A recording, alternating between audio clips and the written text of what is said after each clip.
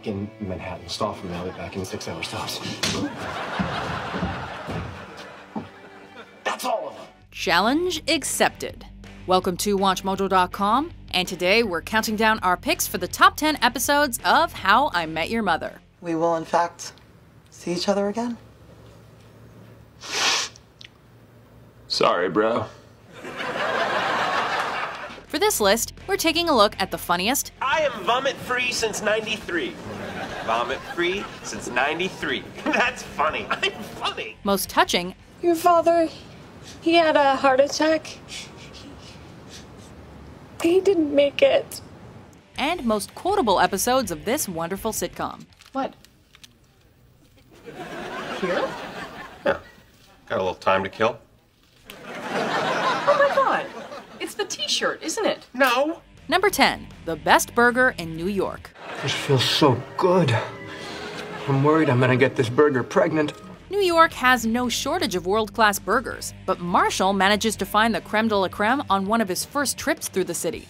Unfortunately, he forgets where the joint is located, and now all other burgers taste inferior. Guys, when you've had the best burger in New York City, every other burger tastes like my grandpa's feet. Determined to see what all the fuss is about, the gang sets out on an epic quest across the city. We're going downtown! With Regis Philbin even tagging along in one of the show's funniest cameos. Of course I remember the place. It was the best burger I ever had. I still have dreams about this burger. Beautiful, haunting dreams. The journey is full of false leads, apparent dead ends, and the story of how Marshall got a job with Goliath National Bank. I got a job. What? Where? Goliath National Bank. But that only makes it more satisfying when Marshall is finally reunited with his beloved burger. This is it. Yes!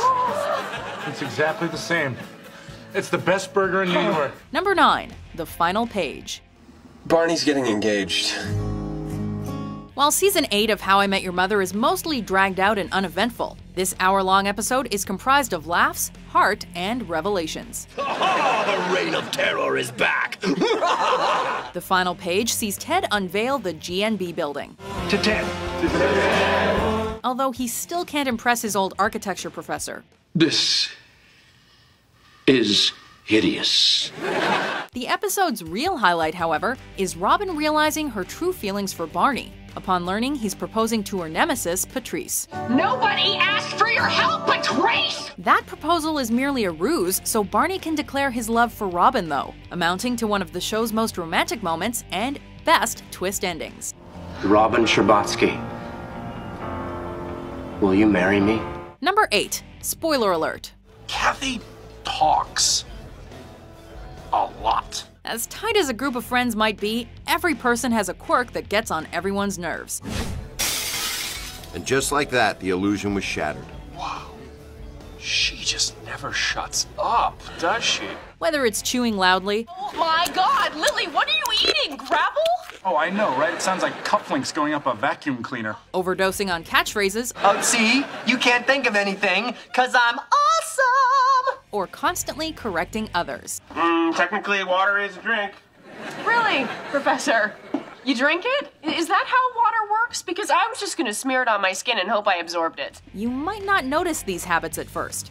Once your eyes are opened, however, that person may be spoiled forever. Oh, he doesn't see it. If we point it out, we're gonna ruin her for him. Ted and his gang share such an unbreakable friendship that they ultimately overlook each other's annoying idiosyncrasies in the wake of Marshall officially becoming a lawyer. Lawsuit up! The same sadly cannot be said about Ted's latest girl, Kathy, and her deaf fiancé. Do you guys like popovers? Because I love popovers. They're like croissants, they're a little bit less flaky, and they're kind of round. Hey, they have strawberry jam! Number 7, How Your Mother Met Me. Kids, the night your Aunt Lily and Uncle Marshall got engaged, the night I met Aunt Robin, was the night of your mom's 21st birthday. After 8 years of build-up, the show finally introduced us to the mother. I was beginning to think you'd forgotten about me. Audiences instantly fell in love with Kristen Miliotti's lovable performance, but this episode fully fleshes her character out. I have not been sitting around. I have been hard at work. I think I'm about to enter my robots doing track and field events, period. It's a very exciting time. The story follows the mother over the course of 9 years as she deals with romance, death, and life. The episode incorporates numerous How I Met Your Mother callbacks that range from hilarious to moving, as Ted and the mother almost cross paths frequently. This is my thing? It most certainly is your thing. Now please cover your thing up. If you didn't believe these two were destined for each other already, the mother's rendition of La Vie en Rose will convince you. Hold me close and hold me fast. This magic spell you cast. This is La Vie en Rose. Number 6. The Naked Man. This is my move. It's called The Naked Man. How I Met Your Mother offered us plenty of insightful romance advice over the years, although it is yet to be confirmed if the Naked Man actually works 2 out of 3 times. This doesn't really work. 2 out of 3 times. Guaranteed. If you're looking for a doomed first date to turn into a one-night stand, though, the odds just might be in your favor. It's shock and awe. Just bear in mind that getting thrown out on the street nude is a possibility. Hello? Hi, is Barney there? No. Oh my God, what's the matter with you? Get out! Barney learns that the hard way in this episode's hysterical conclusion, but he's still unwilling to compromise his fashion principles, meaning he'd rather go streaking than wear a cheap suit. Oh, thank God.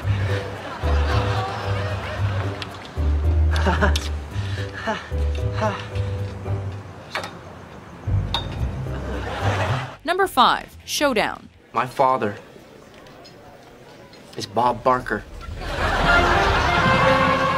In addition to the mother's identity, the identity of Barney's father proved to be one of the show's greatest mysteries for several seasons. While the rest of the gang preps for Marshall and Lily's impending nuptials, I'm a fairy princess. I'm too skinny for my dress.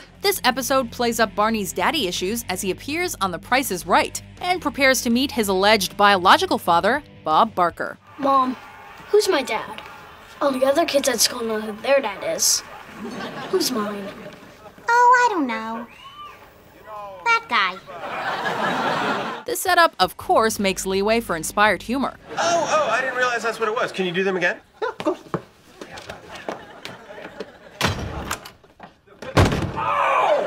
But it also digs deeper into Barney as a character.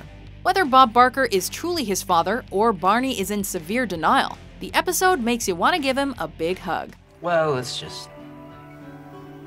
if you've lived your whole life thinking one thing, it would be pretty devastating to find out that wasn't true. I just don't think Bob could have handled it. Number 4. Pilot. Good, and as your best friend, I suggest we play a little game I like to call Have You Met Ted? No, we're not playing Have You Met Ted. How I Met Your Mother is all about strong build-up and unexpected payoff. Wow, that is one badass blue French horn. Yeah. Sort of looks like a Smurf penis. Its pitch-perfect pilot takes us by surprise several times as Ted falls for a striking woman. And there she was. It's like a great romantic comedy condensed to 30 minutes. I think I'm in love with you. What? What? Then, just when the audience thinks they have the show figured out, the woman in question is revealed to be Aunt Robin. Because that, kids, is the true story of how I met your Aunt Robin. Aunt Robin? While the road to the mother would be a long, long story, this first episode hooked us in with its enjoyable characters, unique premise, and fun twists. Okay, meet me at the bar in 15 minutes, and suit up! Number 3. The Pineapple Incident. Drink. This is a super brain. Drink. This brain is unstoppable. This brain. And that's all I remember. This classic episode was the most watched one of the series until the finale, and it finds Ted waking up after a night of drinking with an unknown woman in his bed, his ankle sprained, and, most peculiarly of all, a pineapple on his nightstand. Damn it, Trudy, what about the pineapple? Sorry. The mysteries just keep piling on, as Barney is discovered in the bathtub. Hello. Why are you sleeping in our tub? The porcelain keeps the suit from wrinkling. The episode has one terrific payoff after another, as Ted attempts to piece together the previous evening through the recollections of others. Trudy. My name is Trudy. In the end, everything has an explanation, except for that delicious pineapple's origins. If you really want to know, however, a deleted scene from Season 9 reveals all. What's with the pineapple? Oh, it's an old sea captain's tradition to put a pineapple on your porch as a symbol of hospitality.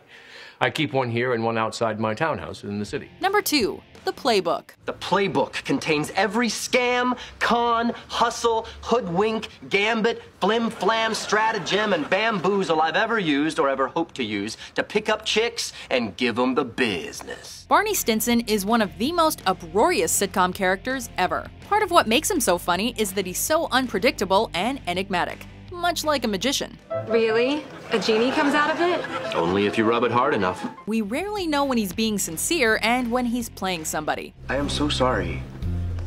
I guess this breakup's been tougher on me than I thought. Barney keeps us on our toes more than ever in this episode, where he introduces us to the playbook, a book full of plans to get women into bed. To perform the Lorenzo von Matterhorn, here's what you'll need. Basic knowledge of website design and a very unique fake name. While every play amounts to splendid comedy, Not one of these is a cheap trick. Except for the cheap trick. the scuba diver just might be Barney's best scam yet, with an outcome so brilliant and well constructed that we won't spoil it here. And it is on. Before we suit up for our top pick, here are some honorable mentions. A couple nights earlier, your Uncle Marshall had offhandedly mentioned a website called GradeMyTeacher.net. It's this awesome site where students can go say what they really think about their professors. Hey, you're probably on there. Mine says Ted, no heart. Mine says Swarly. How could you get Swarly from Barney? It's not even a name. Who would ever be called Swarly? Oh, please don't start calling me Swarly. I know what you're thinking, what's Barney been drinking? That girl was smoking hot. Yes, I could have nailed her, but no, it's not a failure, cause there's one thing she is not. To score a 10 would be just fine, but I'd rather be dressed to the nines. It's a truth you can't refute. Nothing suits me like a suit. Get this stuff off of me. Ted, I'll pay you double for your finest suit. Here's $30. Throw in the shoes. Ted, I seriously only have 2 minutes. I know. That's like 120 seconds. 380 West 22nd, please, and step on it. We're in a hurry. 380 West 22nd. Uh-huh. Right this way. Thank you, sir. You know, I have always wanted to try this place. House salad. Ooh. Let me illustrate. A girl is allowed to be crazy, as long as she is equally hot. Thus, if she's this crazy, she has to be this hot. If she's this crazy, she has to be this hot. You want the girl to be above this line, also known as the Vicky Mendoza diagonal. Number 1, slap bet. The ultimate wager, slap bet. Oh, slap bet. We used to do those when I was a kid. The finest half hour of How I Met Your Mother introduces several unforgettable storylines that would turn into running gags, such as the slap bet. Okay, I'm gonna give you a choice. Either 10 slaps right now in a row, or 5 slaps that can be doled out at any point from here to eternity. Ooh. The defining moment, though, has got to be the revelation that Robin Scherbatsky was once a Canadian teen pop sensation named Robin Sparkles. I was a teenage pop star in Canada. While Robin Sparkles would appear again in several other episodes like P.S. I Love You. Yo, you're beautiful on your pedestal. I see you, you don't see me. Nothing can top her initial hit of Let's Go to the Mall. Everybody come and play. Throw every last care away. This is one of those episodes we can watch over and over again without ever tiring of it. Oh. That's one. Do you agree with our list? You are so beautiful. What's your favorite episode of How I Met Your Mother? It's a little warm. Hope that's not a problem.